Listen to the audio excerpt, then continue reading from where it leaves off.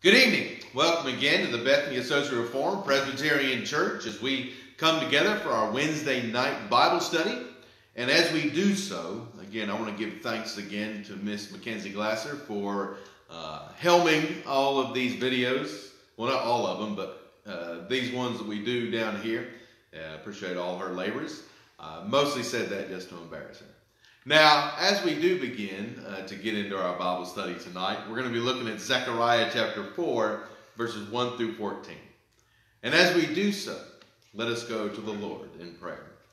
Gracious Heavenly Father, as you called us together to serve you today, God, we ask that you would help our souls, that you would strengthen us by the word that you have provided for your saints from generation to generation. And to God, I ask your mercy to be with each one of us. May your Holy Spirit strengthen us, not only in our knowledge of the truth, but most especially in our love for you. For to God, you have called us to a life of holiness and a life of service unto our fellow man.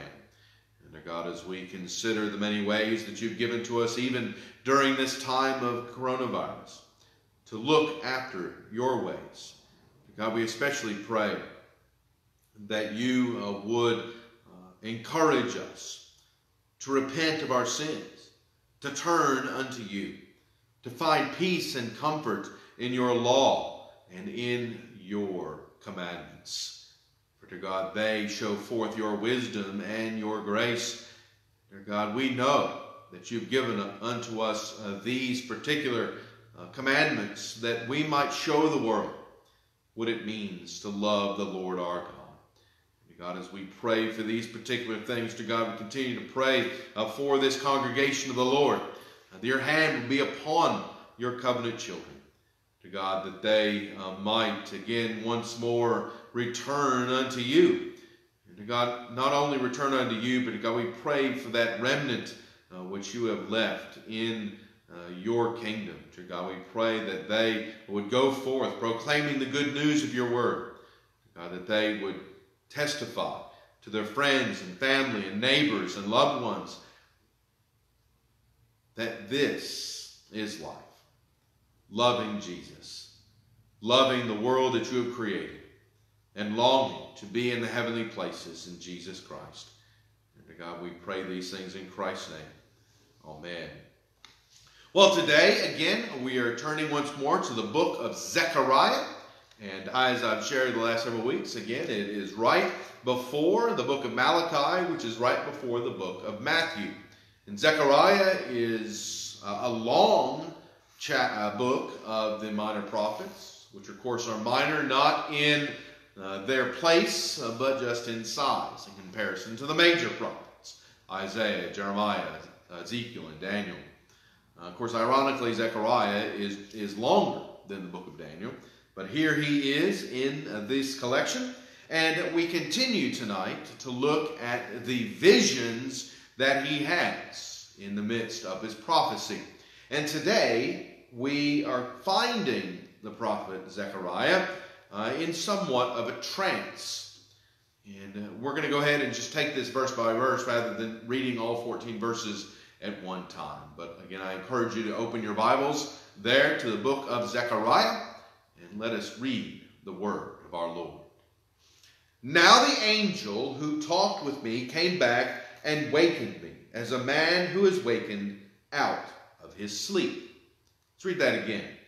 Now the angel who talked with me came back and wakened me, as a man who is wakened out of his sleep. So here we have Zechariah, who, as I noted, is in a trance or is in some way distracted from the spoken words of the angel.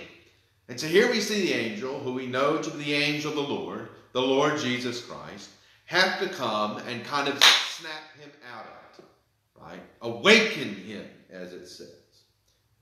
And waken me as a man who is wakened out of his sleep. Now, we hear this, and I think we can immediately apply it unto our own life. How often does the Holy Spirit need to awaken us out of our spiritual slumbers? And not just spiritual slumbers, but our or the ease in which we become distracted by the things of the world and do not spend the time that we should with the Word of the living God. And sometimes the Lord Jesus Christ, and again, you Bethany people will have heard me say this before, but I think it's a good illustration. Sometimes we need the 2x4 of the Holy Spirit to come and whomp us on the back of the head. In other words, we need the assistance of the Holy Spirit to refocus us and listen to the Lord Jesus Christ. And here we have something of like happening. Zechariah is awakened like a man who was wakened out of his sleep. And so now his eyes are open. He's ready to hear what Jesus has to say. And he said to me, the angel said to me, "What do you see?" And Zechariah responds. So I said, "I am looking." So his eyes are focused. He's looking, and what does he see? A lampstand of solid gold with a bowl on top of it. And on the stand 7 lamps with 7 pipes to the 7 lamps. 2 olive trees are by it, one at the right of the bowl and the other at its left. Now, Zechariah is going to ask the question in verse 4, "What are these, my Lord?" And then in verse 5, the angel is going to say, "Do you not know what these are?" And Zechariah is going to respond, "No, my Lord." So he answered and said to me, "This is the word of the Lord to Zerubbabel. Not by might nor by power, but by Spirit, says the Lord of hosts. Who are you, O great mountain? Before Zerubbabel you shall become a plain, and he shall bring forth the capstone with shouts of grace, grace to it." Moreover, the word of the Lord came to me, saying, "The hands of Zerubbabel have laid the foundation of this temple. His hands shall finish it. Then you will know that the Lord of hosts has sent me to you. For he who has despised the day of small things, for these 7 rejoice to see, the plumb line in the hand of Zerubbabel, they are the eyes of the Lord, which scan to and fro throughout the whole earth." Amen. So we have a prophecy. We have the prophet asking Jesus to clarify, and we have Jesus clarifying. Now let's look at some of the images in the vision. The first thing that Zechariah sees is a lampstand of solid gold. Now, what does a lampstand represent? Well, what does a lampstand do? Right, this isn't rocket science, right? A lampstand holds a lamp. Right? And what does a lamp do? It shines brightly in the darkness. Before the era of electric lights, before we were able to flip a switch and have brightness in a room, right? You had to have a lamp, and the lamp needed some fuel in order to light. Now, for most of American history, what did we use? Whale oil, right? That's what was so big about, Gloucester, Massachusetts, and cities like it. Right? There was these great whaling fleets that would sail the 7 seas. And of course, probably the most famous of all those whaling ships was what ship? Right? The ship that went after Moby Dick. Right? And this has nothing to do with Zechariah, but it's really worth spending the time sitting down and reading Moby Dick. One of the things that you'll see is that Herman Melville knew his Bible, and Herman Melville knew his Presbyterian theology. And if you pay attention to Moby Dick, it is very much in keeping with a Presbyterian understanding of how the world works. But anyway, whale oil is what was the source of most of our lamps. And it wasn't expensive, but it wasn't cheap. And so it was something you had to take care of, right? And it was something that you had to make sure that you didn't overuse. So we also had, wax candles that did the duty of bringing light into a room. And of course, back in the days of Zechariah, it was no different. Right? You needed some kind of oil to fuel these things. Well, notice what it says about the lampstand. The lampstand of solid gold with a bowl on top of it. Right? What's the bowl for? To hold the oil. Right? And the bowl, and what does it say about the bowl? And on the stand, there were 7 lamps with 7 pipes to the 7 lamps. So, if you think, for instance, of a menorah, okay, you know what a menorah looks like. Right? Well, think of there being a central bowl, with a lamp on a lampstand, right? And there are 7 pipes going out, right? And at the end of every pipe is what? A lamp, right? A light. Now, notice what it says next in verse 3. 2 olive trees are by it, one at the right of the bowl, another at the left. So there are these 2 trees of olives. And what do you think the olive trees are there for? To provide the oil for the lamps, right? And so what we see here is a kind of a perpetual motion machine, right? We have lamps, we have pipes, we have a bowl, and we have trees. And the trees are constantly refilling the bowl, and the bowl is constantly sending this oil to the lamps, which are burning and giving light. Now think about a similar illustration in the New Testament. One that doesn't necessarily involve lampstands. What is Jesus Christ illustrated as? Right? He's illustrated as a fountain that never ceases. Right? And why does he never cease? Because the rivers of grace, the rivers of righteousness are always refilling the fountain. Right? Well, this is exactly what this is supposed to represent. It's supposed to represent the eternal nature of God's gift of grace and righteousness unto his covenant people. Now, there's also something else going on here. What does a lampstand in the temple represent? It obviously represents light, but think about the book of Revelation. In the book of Revelation, what does Jesus warn the 7 churches about? That if they go against his word, if they countenance evil, if they promote wickedness, if they allow sin to go on unmortified in their presence, what is Jesus going to do? Jesus is going to remove the lampstand. And what does a removal of the lampstand leave a church with? Darkness, right? And what does darkness represent in the Bible? Darkness represents the absence of God, right? The absence of the protective mercy and grace of God. So destruction would follow. And so when we think of the lampstand here, we're meant to think as New Testament believers of its presence in the new temple, set up, by the Lord Jesus Christ. And we're especially meant to think of it in the context of how Jesus uses this passage in the book of Revelation. So here we have these lampstands. They're set up. Zechariah asks what this means. And here we have an immediate application to the situation in the days of Zechariah.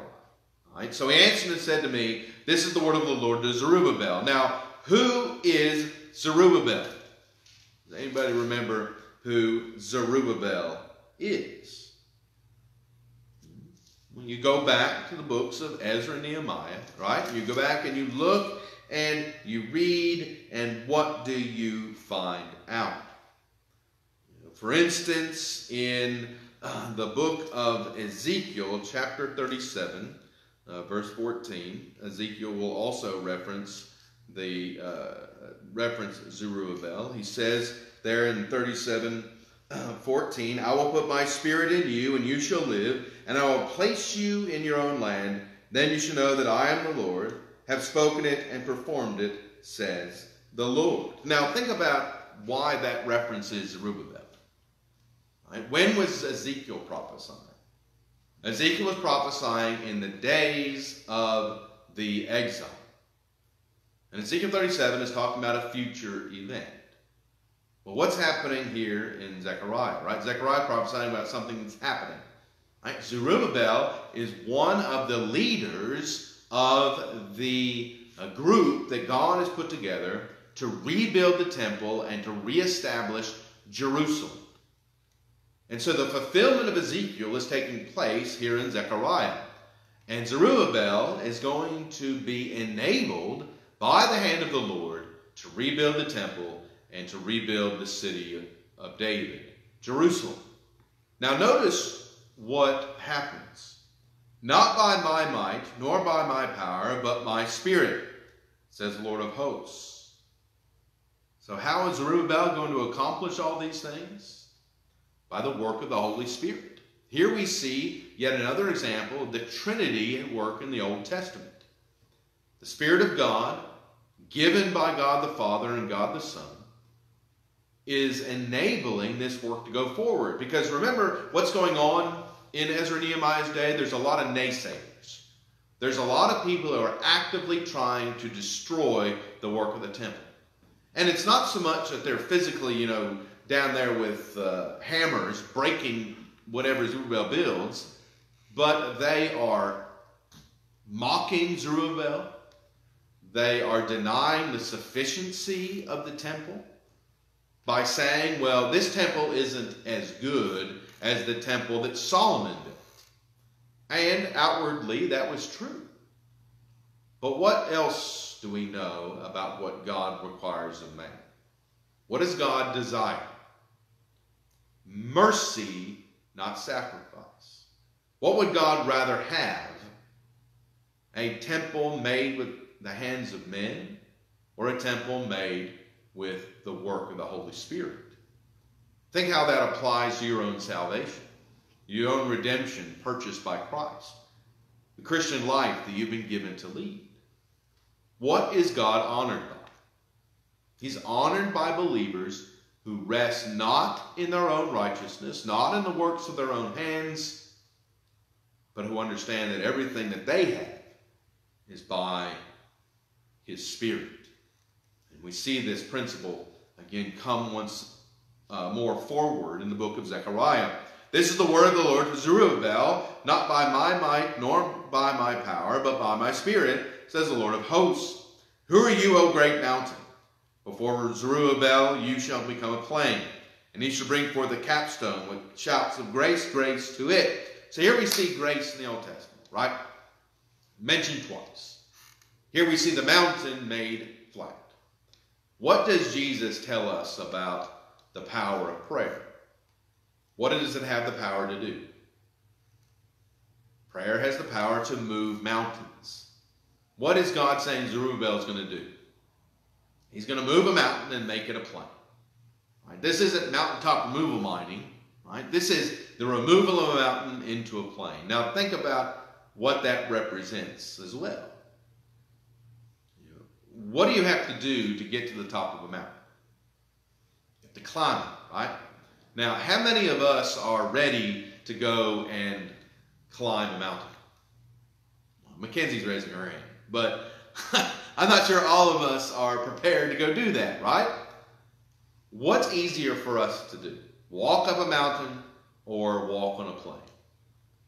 Walk on a plane, right? This is an example, again, of the nature of God's grace.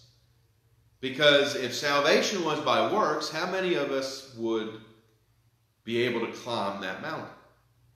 None of us, right? We would all be like the Greek gentleman, Sisyphus. Now, does anybody know his name? Right? He's the one, right, who had to push a rock up the mountain. And what happened when he got the rock to the top of the mountain? Right? The rock would roll back down. Right? Right. Yes. What, Mackenzie? Okay. Mackenzie was correcting my Greek mythology. It was Prometheus who pushed the thing up the top of the mountain and came back down. Sisyphus is the one who had his litter eaten every day, and it was replaced. Thank you, Mackenzie, for helping. So, if our salvation is like that, right, we're never going to get there, right? Because we keep pushing our works up the hill, and we're collapsed upon by our sin. But if the nature of grace, the nature of salvation is of a plain, Well, again, God has done this work for us. Right? We walk into the celestial kingdom by His grace, by His power, by His Spirit. Moreover, the word of the Lord came to me saying, right? Zechariah saying, the hands of Zerubbabel have laid the foundation of this temple. His hands will also finish it, right? So it's an immediate application, right? An immediate application that this temple is getting built, no matter what the naysayers say, no matter how much trouble you may find, remember, the temple is getting built. So this is a word of encouragement, not just to Zerubbabel, but all those engaged in this labor, that God is going to see it completed. God is going to see it done. And that's a word of encouragement unto the church. No matter what things might look like out in the world today, what is the promise we have? That Jesus Christ will complete His work. And when His work is completed, what's going to happen? Right? He's going to come back and glorify His saints. And so, what are we to walk by?